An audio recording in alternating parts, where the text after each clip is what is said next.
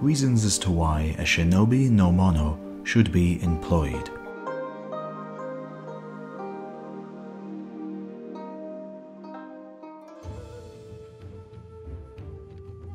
He must have 5 basic elements: loyalty, courage, strategy, achievement, including worthy deeds, and fidelity, and on top of these, a healthy body. He must be gentle at normal times and have a keen sense of righteousness, but little need of desires. He needs to be fond of learning the principles of things and never forget his indebtedness to others.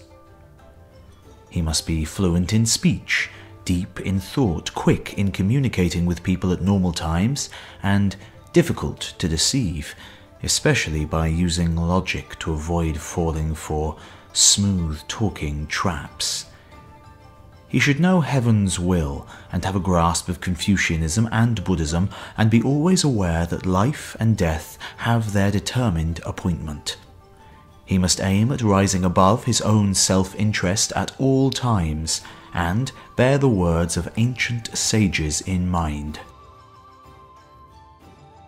He should be earnest to know the morals of the samurai class, and furthermore should learn much about the ways of Japanese and Chinese ancient warriors who had loyalty and bravery, dedicated themselves to their lord, and destroyed the enemy with tactics, and all in the service of their lord. Also, he should have great interest in military affairs or the arts of war. His temperament should be that of a hero. Usually, he should not be argumentative with people. He must be gentle and dignified, and above this, have a name as being righteous and good. Within or outside of his domain, he should be reputed to be completely honest. His wife, children, and relatives must be of good descent. Thus, there should be little chance that he could be a reversed shinobi. He must be well-travelled and have a good knowledge of what the manners and customs are like in various provinces. He must study hard and learn deeply the art of shinobi no jutsu, be competent in strategy, be talented at writing, skilled in all areas of ninjutsu to the highest degree, and aspire to perform merits in battle.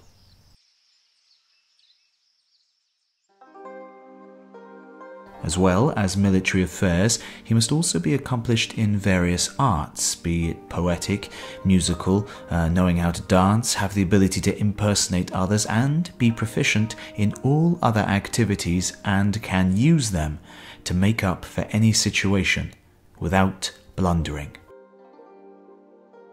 Those who have the above 10 characteristics are very rare and should be called jonin, or highly skilled ninja. It is difficult to find a jonin, as mentioned above, unless the Lord has profound wisdom and completely understands people, just as if he can see into their mind.